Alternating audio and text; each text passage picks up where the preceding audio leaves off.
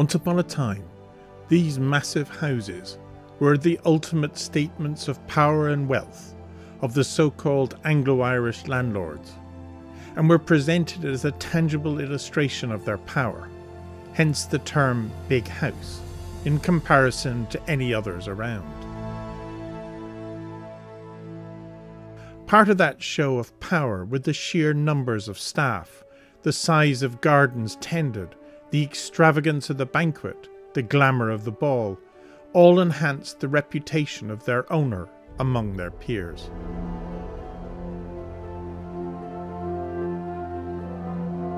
Uncle Edward's role with that of his father or grandfather, they had owned 20,000 acres of Westmeath. Think of the number of people who would have depended on them. And they had free agricultural estates, Longford, Killucan in East Westmeath, and this one. This was the smallest of the agricultural estates. They had a bigger estate in Longford and here. When you think in 1876, I mean, landlords, even the owner of Mullingar, Colonel Greville, whose house, Clonhue, wasn't, would be counted as a big house, but wasn't actually that big, though he did have his own little railway stop at the back of his house. But they owned thousands of acres, you know, and not only Charles Brinsley Marley not only had Belvedere, which was not just the present thing, but all of what's now, you know, the Mullingar Golf Course and the Bloomfield Hotel. He also pretty much owned the town of Kinnegad. In order to run these huge houses and estates, there had to be a small army of staff. The 1911 census in Ireland lists 1 in 10 of all those working as domestic servant. That world below stairs has very little recorded of it, yet it is an important time in our history. Now we can hear from just the precious few that still have memories and stories of that turbulent time in the early 20th century. The long-forgotten job titles, unique skills, and a tough work regime that drew in kids from as young as 13 and 14 years of age. When you came to 14 years of age, because there was no such thing as secondary education for me or anybody poor. We didn't have the transport. We didn't have the money to buy books and different things. So we had to give it a miss. My father, when he finished national school, which was 12 years old then, he went to work in Longwoods in Glenwood with his father and his brother. And his first job, his name was John Ledwith, his first job was a job in the hen house, feeding the hens and ducks. And he was working for 1 and 6pence a week.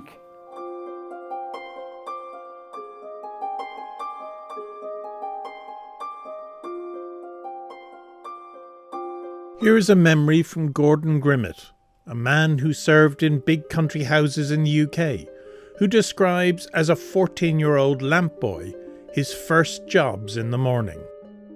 I was up in the morning at 6 and Bob and I went round the house collecting the shoes. Eventually we had about 60 pairs down in the cellar waiting to be cleaned. From time to time one of us would break off and go to a landing, fill a number of white enamel jugs with hot water and take them around the bedrooms 6 at a time. I could manage 3 in each hand, though I clanked a bit. At 8 o'clock we had breakfast in the servants' hall. It was a picnic kind of meal with people coming and leaving as their duties required. After breakfast there was knife cleaning, steel knives with bone handles. This was done with the help of a large round knife machine. After the knives, the forks, not the silver ones of course. By now it was 9:15. Time for me to dash and light the 140 candles in the chapel for one of my duties as candle boy.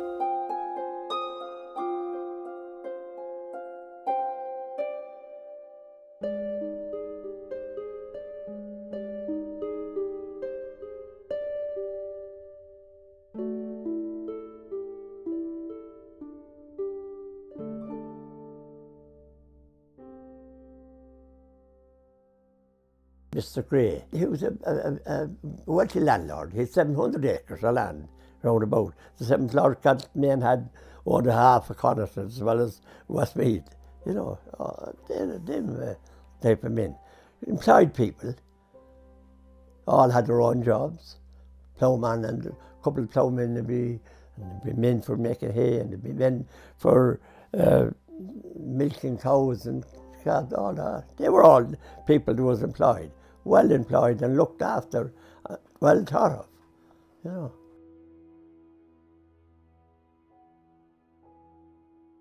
I had to get up at 4 o'clock.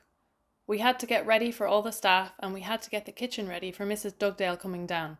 Floor scrubbed and silver sand put down, the table with a cloth and all the knives put neatly on the table. And then she would come in and go through the kitchen and scullery and out into the larder, the game larder, back in and into the inside larder, and then came down and sat at the table to look at the menus, which were all in a book. We had breakfast in the kitchen, and the housemaids in the hall, and the housekeeper and valets and butler in the housekeeper's room. We had ours at 8 o'clock. After breakfast we did more cleaning, and there would be about 20 copper pans we had to clean. There were 4 of us in the kitchen, and we did the vegetables. You can realise the amount of people who were depending on it for a livelihood. I say 200 workers. That's not counting the kitchens and house staff. You could have another 100 in there with housemaids, and I mean, it's a huge establishment.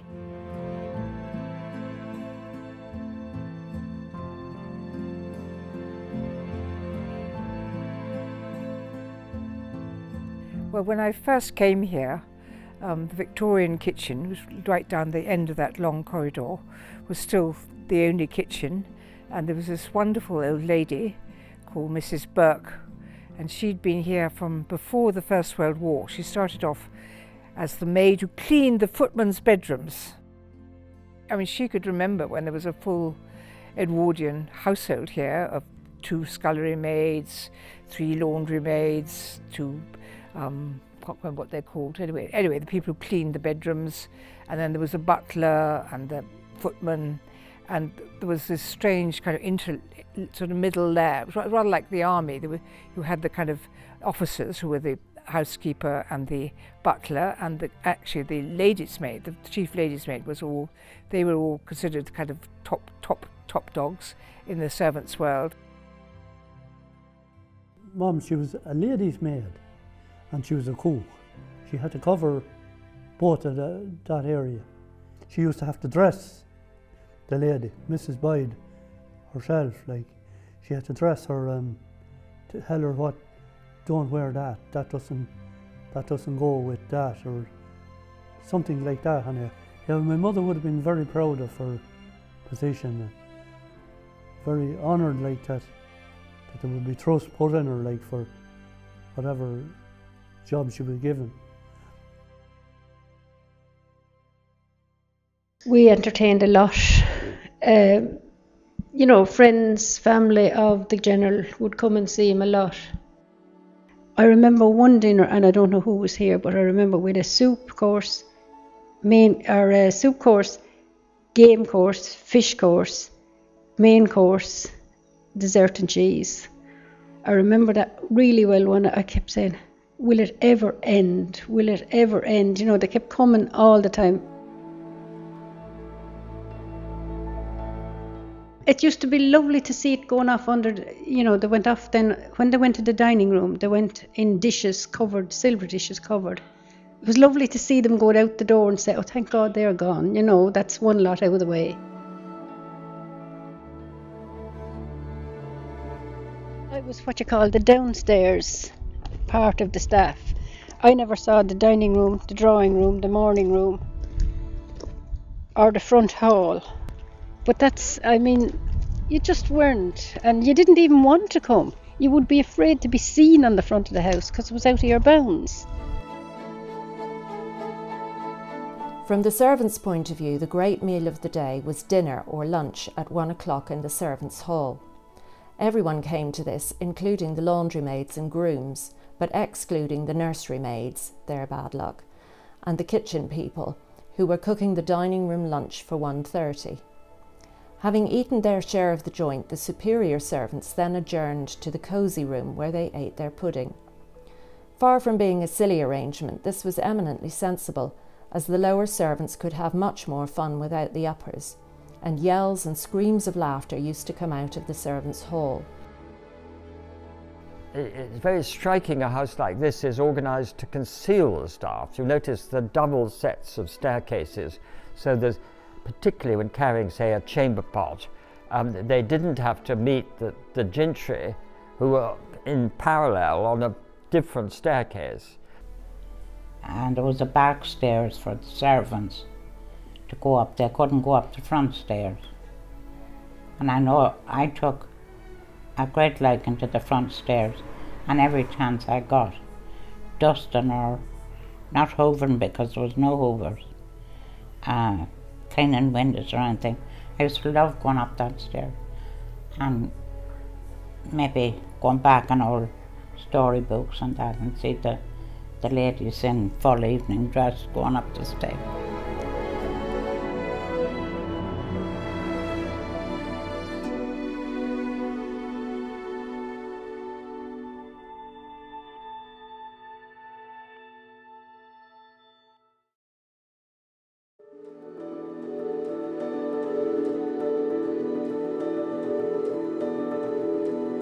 My next door neighbour was a lovely lady called Molly Kelly, and she told me that she worked in Tor House. Now that would be 1912, in around that.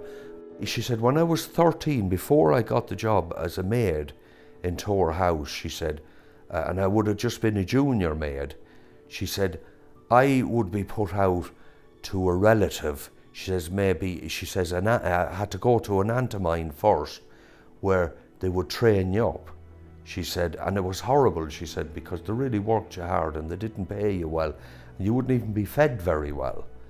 But then when, she said, when I went to work when I was 17 and I got the job in Tor House, she said it was like a privilege.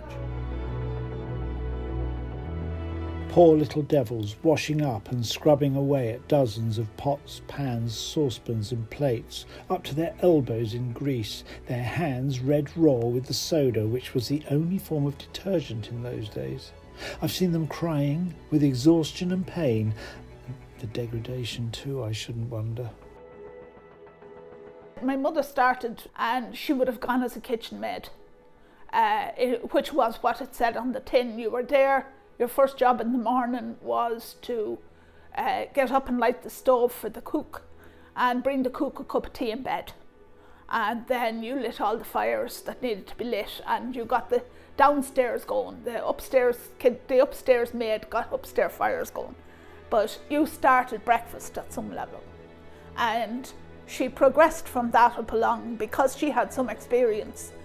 She'd had some training in what was known as husbandry at the time. It would be now housewifery. These big country houses had whole layers of, they had an agent, a farm manager, and then layers under that of sort of, as it were, foremen. And there would have been a forester looking after forestry, and they would have employed about 20 people on the estate. And then probably 10 staff in this house, butler, housekeeper. Mr. Taylor, the butler, was a comedian, a joker and a leg puller. He was lean and agile. He was also a first-class butler and could switch from ragging to solemnity in a moment. He had an Irish wife, and when in Ireland he mingled with the natives, went to wakes and referred to the police as the peelers. He ironed the newspapers at the table in the window by the gents. That was to dry the ink so that it did not come off on the hands.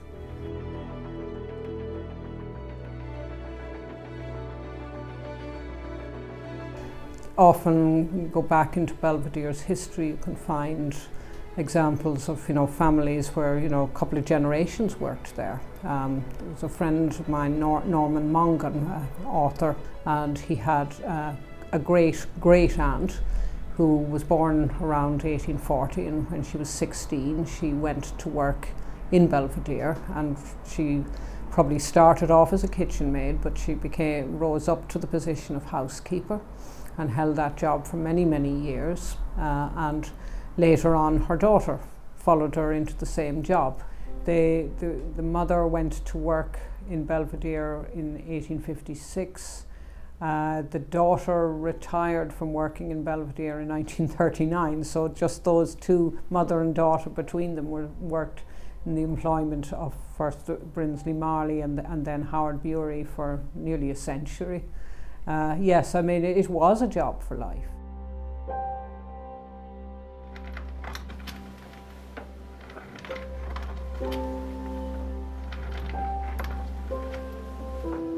When my great-grandfather came there, and my grandfather was the same, you done so many days for Lord Castlemaine, and then you had done the rest yourself then after that. Every big place had their own blacksmith that time. Well, I mean, do all the basic work that had to be done in my drum, you know. They had their own forge down there, you see, which was just inside the archway.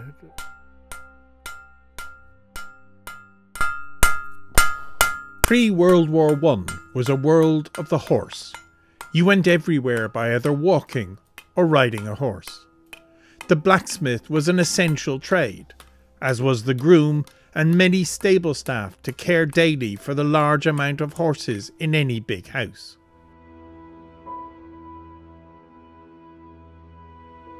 My father worked on the farm. Initially started to work with horses and went on then to work with, as in ploughing behind horses and doing all the farm work. And his father was also what was known as an agricultural labourer, but that meant they worked with horses, because there was very little else to be done other than to work with the horses, you know. My mother, before she married, was a lady's maid in what we call the big house, which was Gaybrook House, for an old lady called Mrs. Smith. And my father worked in the stable yard under the watchful eye of my grandfather, who was not his father but my mother's father. He was Willie Duffin. Well, he drove the carriage and he drove the float which was used instead of a trailer. Well, it would be today's edition of a trailer. And he looked after the horses. And then my father stepped into his shoes when he died. They had a lot of hunters in Gaybrook, and my father used to break them, and he used to ride the horses out, and so whatever men were working under him, and there seemed to be an awful lot of men, and both in the stable yard and then the farm. There was a farmyard, I suppose, half a mile away, and there seemed to be a lot of men there too. And my father milked the cow over there. My mother said that it was considered more desirable to be in service in a big house than to be, for instance, working in a shop.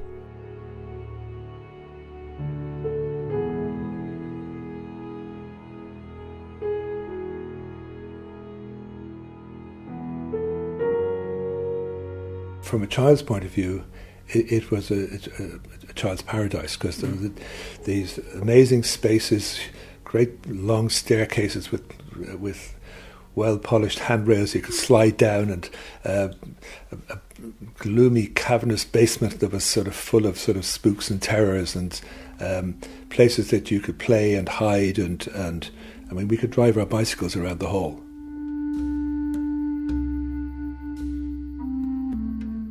Great-grandfather was living with his 26-year-old son, his 27-year-old son, his 23-year-old daughter, and his wife and his 68-year-old brother in 3 rooms, which had 4 windows. And Featherstone was up the road, living with his wife and his daughter, and 8 servants in 15 rooms that had 20 windows. You know, so I never even questioned it until I started to think about it, and I started to look at it and say, well, is it any wonder there was resentment?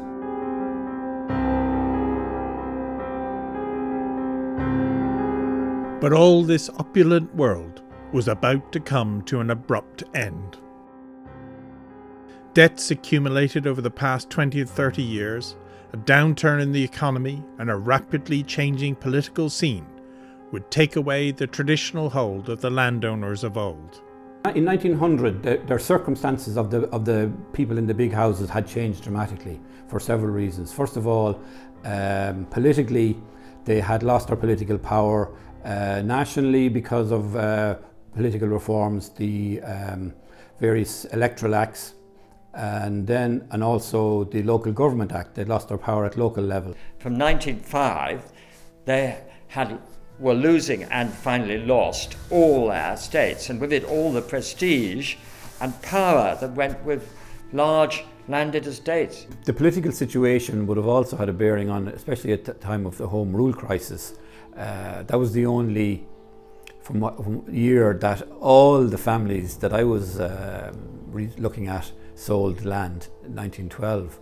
So maybe that was a harbinger of what was to come, that they said maybe it's time we should think about maybe leaving Ireland if Home Rule came in, because that was you know, we won't be welcome here, we mightn't be wanted, we might be under threat.